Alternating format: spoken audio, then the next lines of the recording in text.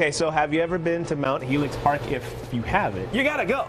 Yes, it's really beautiful. It's if not this Saturday is your chance to enjoy. We have everything you want. We have fair, fun music, the park. You have the views. Oh my God, the views. Yes. Krista Powers, Executive Director, Mount Helix Park Foundation, is with us this morning. Hi, Krista. Hi there. And we have Chef. I'm gonna say your name Italian-like, yeah? Yeah. Francesco Mancino. Perfect. With Aromi Restaurant. Oh. Hey, how you doing? I was just in Italy, so I feel like, hey, I love everything Italian is. Oh, Aperol Spritz. Oh my God. That's one of my favorites. I'm addicted. Do you put the olive or no olive? No olive. That's only Venice. In Venice, they put Yeah, they put the orange and then they put. Anyway, but I digress. Talk to me about what's happening on Saturday. This is a huge party in Mount Helix. I mean, it's a beautiful area. Tell me what's going on.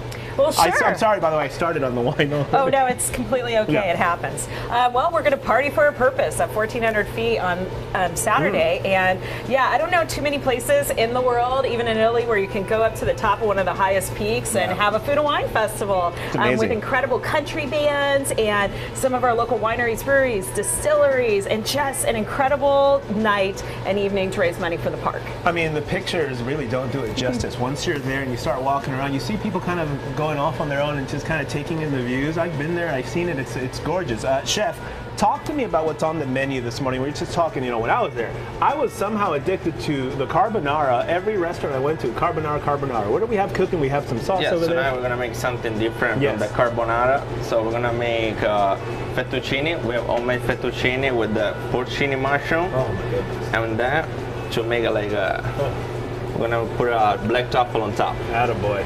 And also we have a beef ragu. Beef ragu, yes. As you can see, it's cooking like slowly.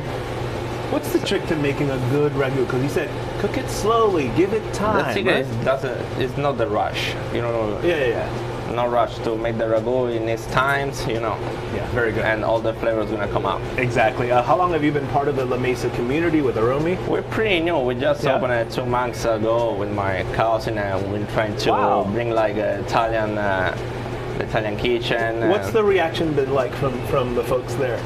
Oh, it was really good because we're trying to make a different way from the American style. So we're trying to make the original dishes.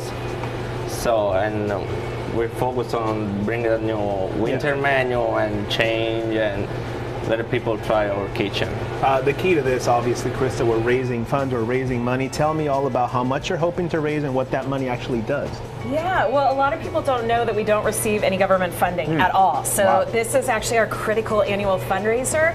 And a lot of people don't realize it takes about $250,000 a year just to keep the park free for the community. Look at that. Yeah, but it also helps fund some of our cultural programming that's free for the community, our educational programming and saving the pollinators. And there's just really a lot of stuff, not to mention the restoration on an almost 100-year-old park. I mean, and it's, again, I can't stress how beautiful it is there. And just really, really pretty. Obviously, we have the, I started with the wine, and it's, see, the Italy influence in me. It's like, I got the wine, I got everything else. It's a wine festival, so you have plenty of selection as well, yeah? We sure do. We have over 32 different booths from local communities, and we're always very careful of who we pick. We want to well represent our local community, and that was one of the reasons why we selected Aromi to come. Yes. And then Trevi Hills Winery, if you guys haven't been out there, it's incredible in Lakeside. The views are amazing. San Pasquale's live music all the time at their little wine works, so there's lots of stuff, lots of good community spirit involved. I love it. You got to get out there. It's going to be a great weekend. Krista, thank you. Chef, thank you. Buonasera. Oh, no, I forgot. Arrivederci. Buonasera. There's Sicily, yeah? I got to go to Sicily, man. Gotta go, man. I love this. I love that, by the way. The theme. Espresso in the morning. Yeah, the theme is Wild Wild West. Mount Helix Food and Wine Festival is happening Saturday. Now, this is right, like the general admission is 5 to 10? No, or is that vice versa? I knew it. I knew it was. I knew it. Krista, I knew it. I said VIP gets you there an hour early. Yeah. So the VIP is VIP parks up close, but not in the park. No parking in the park. And then general admission parks at Grossmont High School. It opens at 6. See, I ain't as dumb as I look, Krista. Sometimes I see stuff and it happens. We appreciate it. It's going to be a good time. Oh, wait. Hold on. Chef, that's for you. Okay. We're going to cheers. Fine. Ready? Here we go. Cheers to the camera and say we'll be right back. How do you say we'll be right back in Italian, by the way? Like, we'll be right back. Torniamo subito. Oh, torniamo subito. Huh? Yeah. Cheers.